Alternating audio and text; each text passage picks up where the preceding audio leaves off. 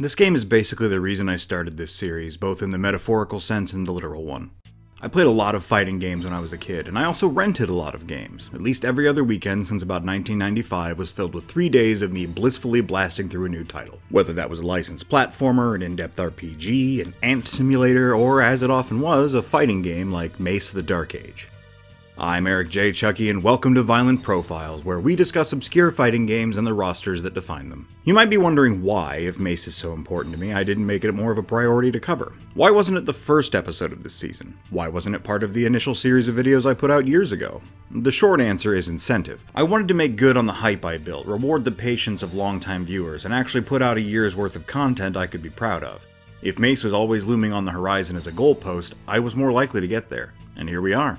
I don't believe I ever owned the Mace cart in my youth, though I do possess a copy today, but I probably spent enough money borrowing it back then that I should have just made the purchase. Atari and Midway's 1997 release lured me in with Nintendo Power previews featuring a scary headsman and a lava warlord. Despite the reviews that called it a Mortal Kombat ripoff that looks fantastic but plays poorly, damning it with the faint praise of being, ironically, one of the best fighters on the system to date in a pool of good fighting games available for the N64 that was quite shallow, this remains one of my all-time favorite fighters. A large part of that is the characters and ideas that have sprinkled themselves through my own works in time since, be they Dungeons & Dragons campaigns, E-Fed personalities, my Soul Calibur Create a Soul roster, or a little video series on the internet. Mace the Dark Age is rad, and I'd like to tell you why. We open in the 14th century.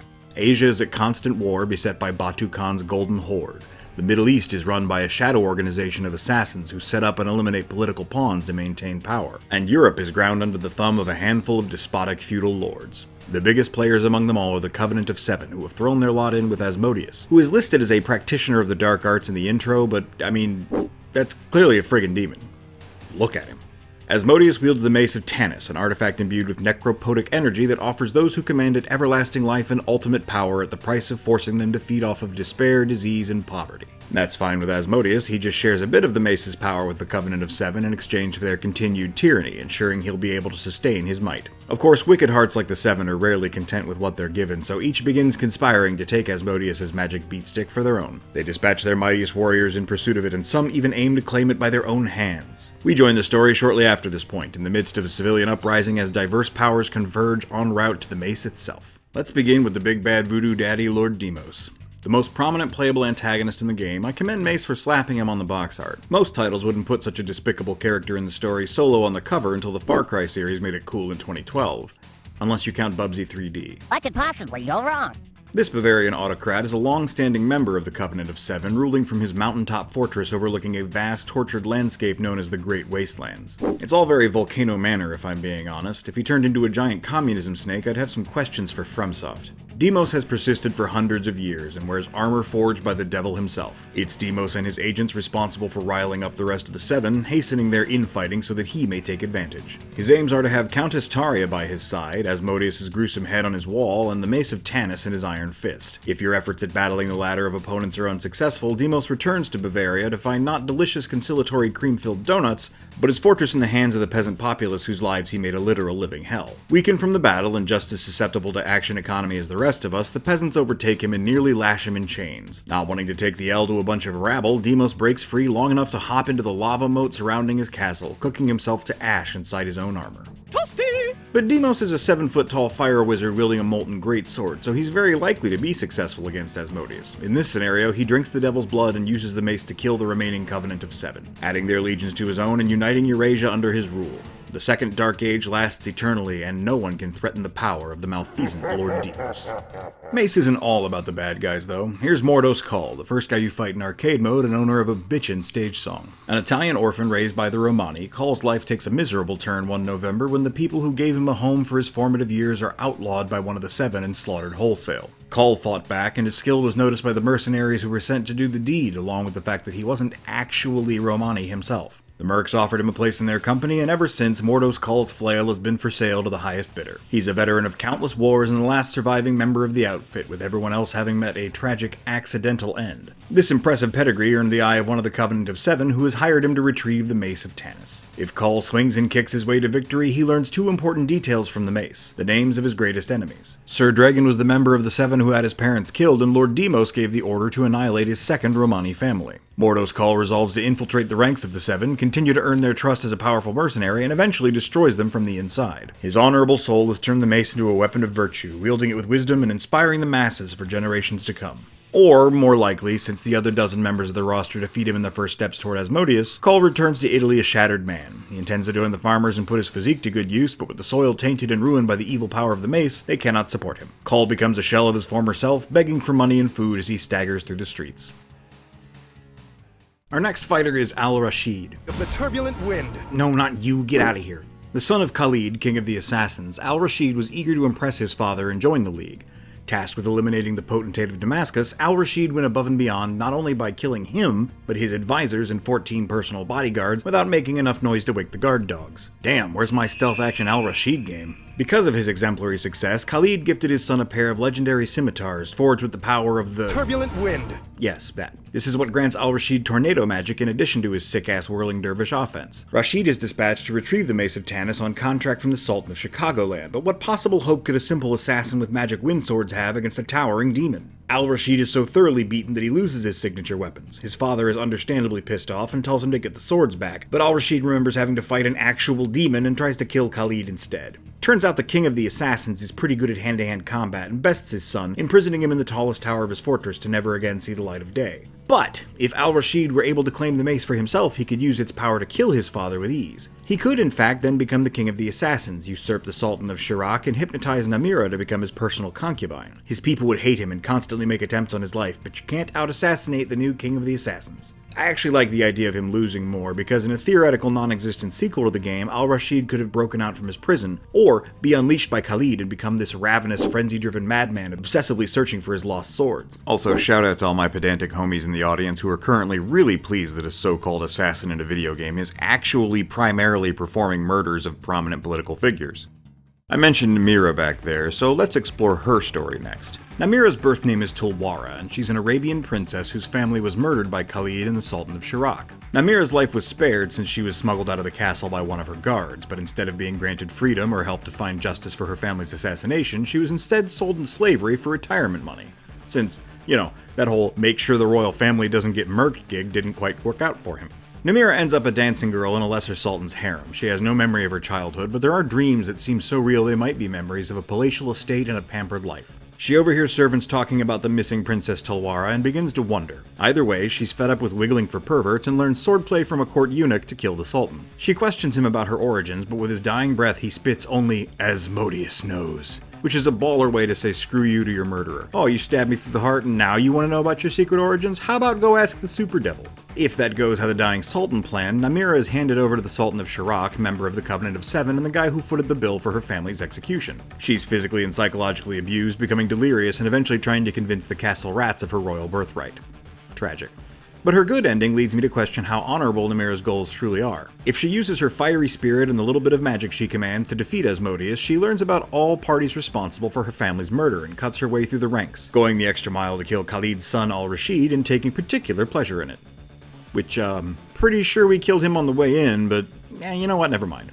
Namira becomes the first Sultana, which, whether Atari knew this or not, is historically accurate, as the real-life first female Sultan Khadija wasn't until 1347. She reverses the gender roles and forces men to veil their faces and surrender their businesses, and the ripples of this are felt all the way into modern times, where her empire is known to produce some of the most powerful and skilled businesswomen and politicians. I actually really like this ending because it provides subtle commentary on the nature of revenge and how often characters driven by it can take things too far, even when their motives seem pure. Is Namira justified in killing the people responsible for ruining her life and reversing the restrictive rules against women? Sure. But in enforcing the same rules on men and killing Al-Rashid, again, simply for the pleasure of it, just makes her a different kind of tyrant. But the game doesn't hold your hand to get to this point, or even go out of its way to say, see, she's just as bad. It lets you draw your own conclusions. It's more nuanced than you'd expect from the ending to a 90s decapitation simulator. On a less highbrow note, I always liked how her pants are actually semi-transparent, probably a simple effect to achieve even back then, but I didn't see it a lot and I thought it really helped sell her fantasy. Koyasha is a young master of ninjutsu, already having reached peak skill in hundreds of traceless killing techniques. But she doesn't kill for money or out of some solemn duty, she does it for love of the game. As such, when she finds out about her opposite number, Al-Rashid, Koyasha decides this would be a worthy test of her skills and makes him one of her next targets. The other is the mysterious influence behind the corrupt power that's only just now reaching Japan's shores, Asmodeus himself. She fights how you'd expect, dual-wielding wakizashi and throwing shuriken, although there seems to be an electric aspect to some of her abilities. Maybe she trained at the same dojo as Kennen. Should she be unsuccessful in her campaign, Koyasha is scolded by her sensei for going off half-cocked trying to defeat the greatest evil the world has ever known all by herself. He busts her back down to sergeant so fast it makes her head spin, and she's forced to sweep the floors and do the laundry for the entire clan. Koyasha fails at defeating a literal demon, and as punishment she gets grounded with extra chores. Hilarious. She even manages to eventually prove she's legitimately the greatest ninja in the world, but by the time she does, Asmodeus and the Covenant have already ruined everything, so what's the point? It turns out Koyasha prefers self-made rulers, whether they're benevolent or despotic. Should she find victory and claim the mace for herself, she just kind of ditches it and builds a monastery in the mountains of her home country in search of spiritual perfection. In her personal philosophy, the ebb and flow of power should be managed by what humanity can achieve on its own, not through a magical MacGuffin. To her, the mace is nothing more than a trophy, symbolizing her status as the greatest ninja of all time. A dude so cool he's known only by his job title, the Executioner is a torture artist who thrives off pain and misery. Exactly the kind of monster the Mace of Tanis would feel at home with. The Executioner's made his bones plying his trade to the Covenant of Seven, keeping their prisoners and cast-offs in his island fortress of El Catraz. I see what you did there. He's a hobbyist at heart, enjoying experimental new tortures and collecting noteworthy implements with which to cause harm. His axe, for example, was said to have been used to kill crusaders in Jerusalem. He even likes to have a little bit of fun with his prisoners and starts every day by releasing one onto his island. If they can find a way off, they're granted their freedom. If he catches them, he'll enact particularly brutal torture against them, such as flaying them alive. Most of the released prisoners opt to just become shark food, and no one has ever escaped. X sees the recent infighting amongst the Covenant as an opportunity to seize power, so he grabs his axe and his best throw-in heads and leaves in search of Asmodeus. If I can criticize, however, Executioner suffers from the same big guy with an axe problem a lot of characters in fighting games have, in that he seems to use unwieldy swings and poke people with the butt of his weapon more than, you know, the choppy part. Even still, he's good at his job, and once Asmodeus is vanquished, the world enters a new age of torment, where every man, woman, and child is subjected to the senseless violence at the Executioner's depraved whims. If he instead fails, X goes back home only to find Asmodeus there waiting for him. He admires the Executioner's collection, compliments his work, and then conjures up a Grand Inquisitor from the Crusades to give him a few pointers. The torturer becomes the tortured, as X is confined to his own hellish prison at the hands of cruel creativity for the rest of time. Ragnar Bloodaxe of the Torsgard Bloodaxes is a Viking prince whose family and village were mooned by Lord Demos. Wait, what? Man, I'm not exactly an expert on etymology or anything, but I don't think that means what you think it means. The idyllic winter paradise of Torsgard found itself beset by ominous black wolves with glowing red eyes that began attacking the smaller villages. Ragnar and his men followed a rumor that the wolves were coming from an eastern forest, but halfway into the journey had a premonition that it was all a ruse, that crimson-clad men were slaughtering his loved ones, so he turned back. Unfortunately, it was too late. Ragnar's family lay maimed amidst the snow, his legacy in ruin. From the tree line, the wolves watched, silently mocking him. The berserker gong descended upon Ragnar, and he vowed to find the man responsible and make him pay. The likeliest culprit? Crimson-clad Lord Demos himself. Ragnar uses twin axes, historically inaccurate helmet horns, and Shoryuken-like uppercuts to carve his way on a bloody path to Demos and Asmodeus after him. He uses the power of the mace to restore Torsgard and make it the most beautiful city in the north. He remarries, fathers many beautiful children, and peace and prosperity stand as a monument to his fallen family. Ever the warrior king, Ragnar remains vigilant in the event that evil once again rears its ugly head. If you're not so successful, Asmodeus curses Mr. Bloodaxe for his insolence, transforming him into a ravenous black wolf himself. Ragnar can only watch in horror, his sapient mind trapped in a body that knows only violence as it devours the very people he was trying to save. While some folks want peace, others only desire power. Countess Taria is the daughter of Duke Malinoche of Iberia, one of the Covenant of Seven. Taria was born under a black moon and prophesied to be the downfall of Asmodeus, so understandably, it was demanded of the Duke he hand over his offspring. But instead of Taria, he sacrificed her twin brother Taurus. More on him in a bit. I like this backstory because it screams hero origin, but the Countess is most definitely not a hero. Naturally inclined toward the dark arts, she has become an unrivaled sorceress and traversed many demonic realms in a bid for strength. The only thing that could offer her more is the Mace of Tanis, and so it shall be hers. Taria wields a broadsword and dagger supplemented by the aforementioned dark magic. More on that later. Even if she fails, Asmodeus is rather taken with her and makes her his bride. Not quite the power couple you might expect, the Countess resents not being the one in charge and comes up with new schemes and spells to attempt to wrest the mace from his grasp. Eventually, Asmodeus gets tired of this and banishes her to a barren plain where her soul withers for want of anything to conquer and kill. Very 90s villainess, evil for evil's sake and reveling in it until she's served with an ironic punishment. Pelt Asmodeus with enough magic missiles, however, and the Countess takes hold of the mace, absorbing the generations of suffering it's caused and unleashing its power to become a demon herself. She leaves her father to rule Earth in her stead, foraying into all 99 layers of hell and fighting archdemon after archdemon to become queen of the Netherworld.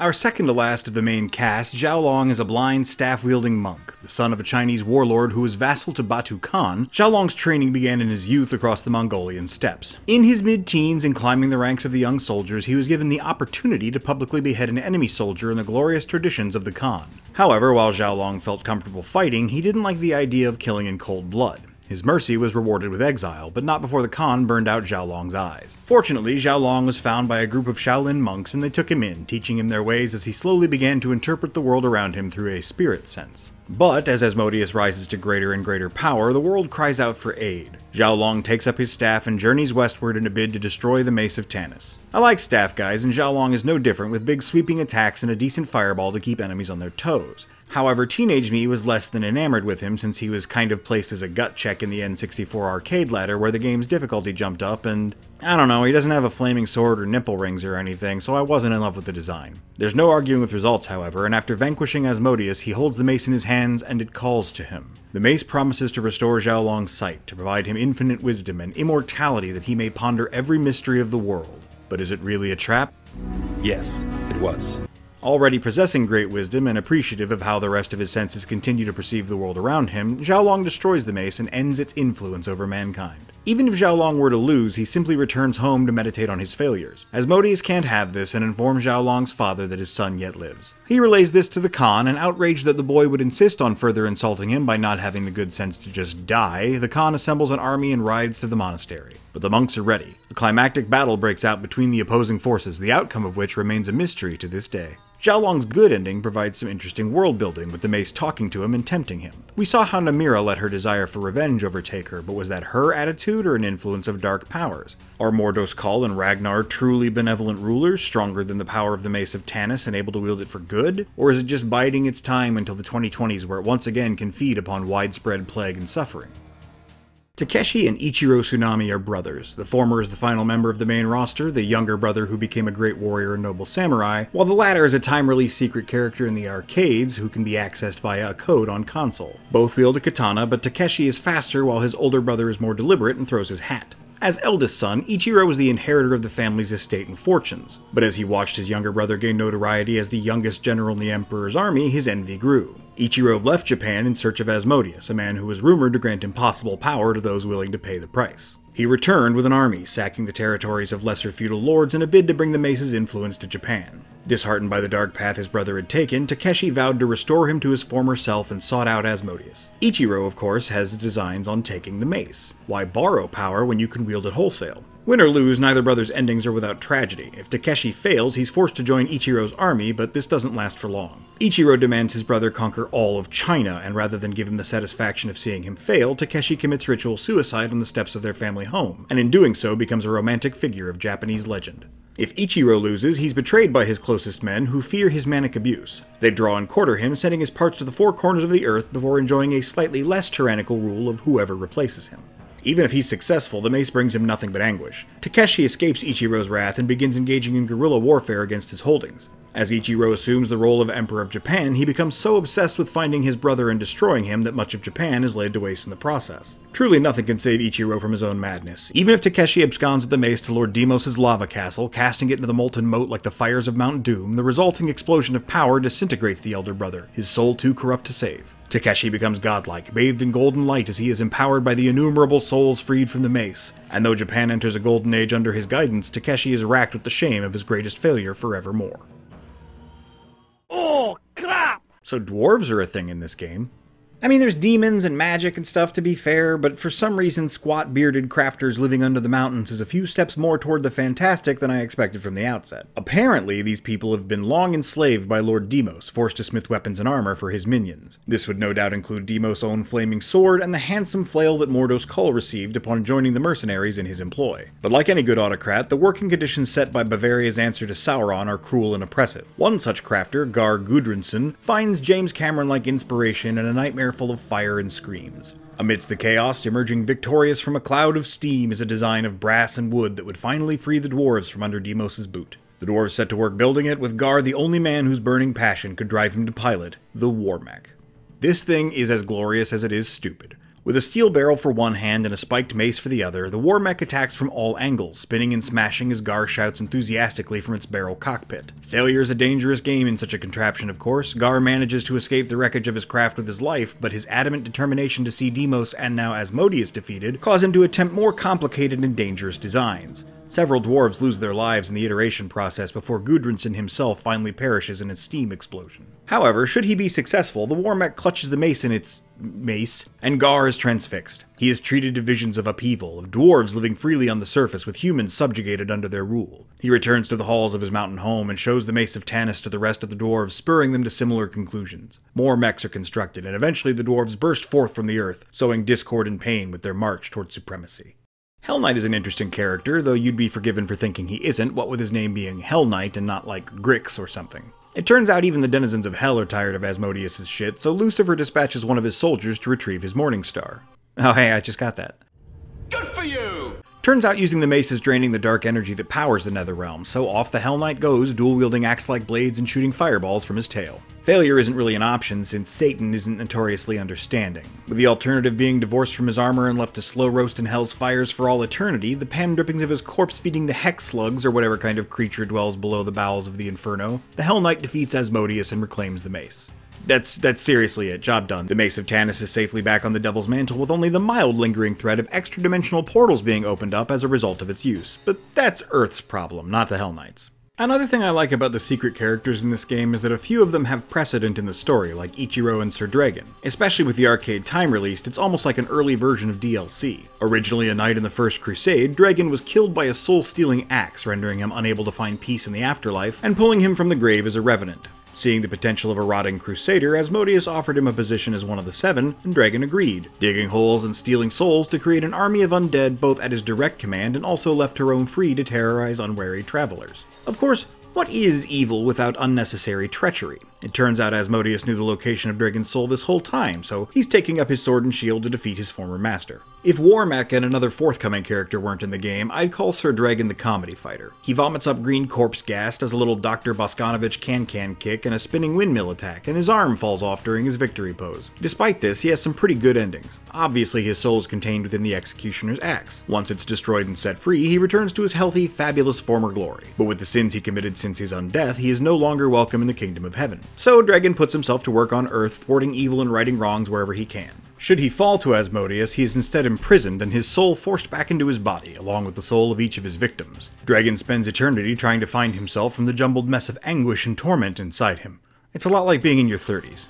Alright, two more secret characters, both of them connected to Taria, but each very different in tone. The first is Grendel, the last challenge you face at the gates of Machu Picchu before arriving at Asmodeus' chamber. Much like the Executioner, he doesn't make the best use of his hammer's reach, but he does a lot of great shoulder charges and headbutts with those horns, and he looks frickin' awesome. Definitely an imposing guardian and a great lead into the final boss. Grendel only has the vaguest, shadowy memories of a family, of being something more than he is now, but to discover the truth he'd have to defeat Asmodeus and risk being turned into a malodorous dog-like gargoyle, without even the honor of being his master's greatest warrior.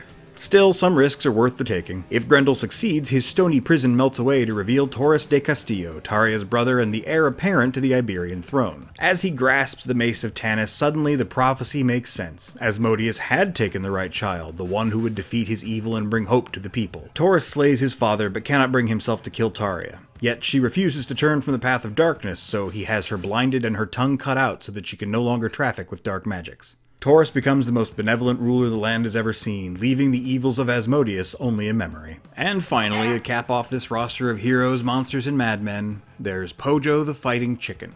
Literally, as I'm recording this, I realize that's a soft J, it's Poyo. Editing room Eric here, remembering that the announcer of the game calls her Pojo. It's a little debatable. He pronounces the J somewhere between the hard consonant and the soft Y sound, more like the Zh in Xiaolong. But he also pronounces Ichiro as Ichiro, and I mean, come on. The joke's right there. Pollo's Spanish for chicken, Tari is a Spanish character. We're sticking with Pollo. Yes, I am being serious, this character exists. You can unlock Pollo with a little trick using Taria's fatality that turns her foe into a chicken, and then charge that chicken into battle. She fights like you would expect her to, with kicks, flaps, pecks, and an egg-launching projectile. She also has an amusing move where she surrounds herself with flames, because, you know, we cook and eat chicken. The cost of Pollo's failure is escape, going into hiding among normal chickens and living out her days on a farm. The beast earned Asmodeus' ire, however, and every time he sits down to chicken dinner, he hopes to recognize the bird he's about to devour as the once mighty Pollo. But we all know the true ending of Mace the Dark Age is in Pollo's victory. I don't know about you, but if I wrote a medieval sword fighting game, the canon climax would involve a particularly inspired chicken seizing all the power of the titular weapon. Taking it in her beak with a unique animation, Pollo grows giant-sized. Mega Ultra Chicken. The power of the mace has rooted itself in her chicken mind, you see. Whatever or whoever Pollo may have once been is gone, or perhaps never was there in the first place. All she wants is a good meal and a place to rest. But the mace has other plans. Now bearing the strength of 10,000 chickens, Pollo has developed a thirst for blood. She attacks villages by night, burning them with her flames and devouring the inhabitants, leaving nothing but ash. She is spoken of only in whispers, stories of a great winged beast descending from the heavens to lay waste to all in her path, emitting fire and swiping with terrible talons as people run in fear. They call it the Dragon. I guess there's also an alternate attire for Zhao Long you can unlock called Ned the Janitor, but he doesn't actually have any lore, so I don't think that counts. He's pretty cool though. Janitors are cool. Or perhaps it's Janitors. There's also Spanky, come to think of it, the wooden trading dummy that you can use some cheats to sort of play. I'm honestly not even sure he'd bear mentioning if it wasn't for his unique and utterly 90s look. We really did want to beat up smiley faces back then, huh? Mace takes the things I love from the other games we've covered this year and rolls it up into a ball. Interconnected stories, creative character designs, dark humor, people from different backgrounds all over the world, and it even holds up pretty well on a technical level. The attacks are way slower than modern games, but compared to other 3D fighters at the time, it wasn't bad. Not nearly as bad as everyone back then seemed to believe, anyhow. I'd be over the moon if we got a remake or a sequel to the game, but it's been a long time. Midway isn't a company anymore, and instead of video games, Atari is now into, cryptocurrency. I'm not even sure who holds the license, so I'm not holding my breath. But that doesn't mean I can't dream. Next time on Violent Profiles, well, it's Season 2, isn't it? I reckon we'd better start with a bang. Hey, if you liked this video, could you hit the like button and tell me what you liked about it in the comment section? This not only feeds my fragile ego, but it also tells YouTube to promote the show, and the only way I get pancakes is if this show does well. Spam low kick on that subscribe button if you haven't already, and support us on Patreon at the $10 tier to get new episodes a month early. Shout out to all the names currently on screen for doing exactly that. Until next time, White out.